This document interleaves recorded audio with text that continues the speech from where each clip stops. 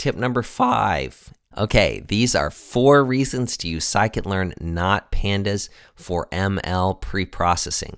So let me walk through each of these one by one. I will say I'm talking specifically about preprocessing data for machine learning.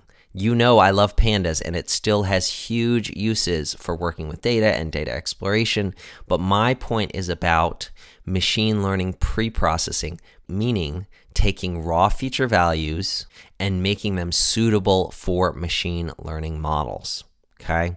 So let me briefly unpack these 4 points as to the case I'm making for scikit-learn.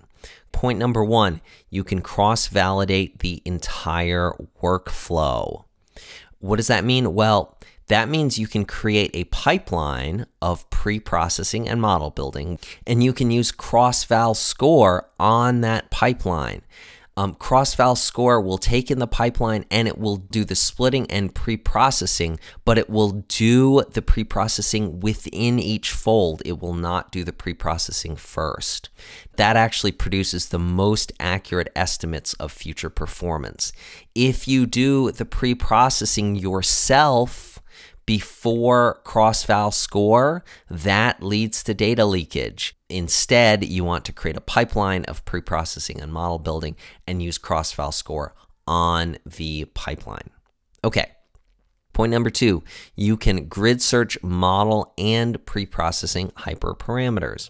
So grid search is normally used for searching model hyperparameters, like, for example, the C-value of logistic regression, but you can also use it to search pre-processing hyperparameters, for instance, the imputation method.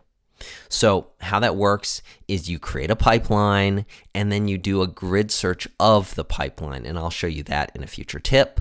And with pandas, you just simply can't build a pipeline, so this functionality is not available. Reason number 3, avoids adding new columns to the source data frame.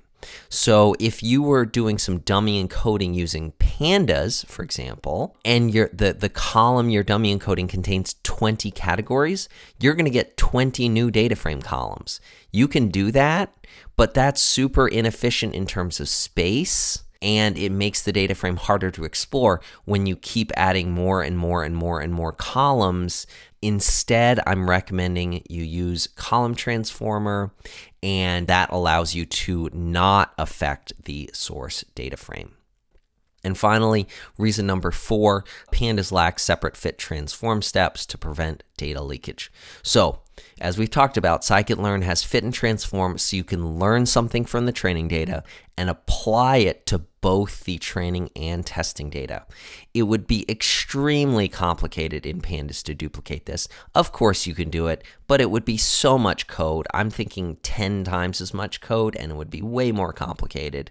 Pandas is simply not built around a workflow of splitting data, learning something from one piece, and applying it to both pieces, especially if you wanted to do something like cross-validation.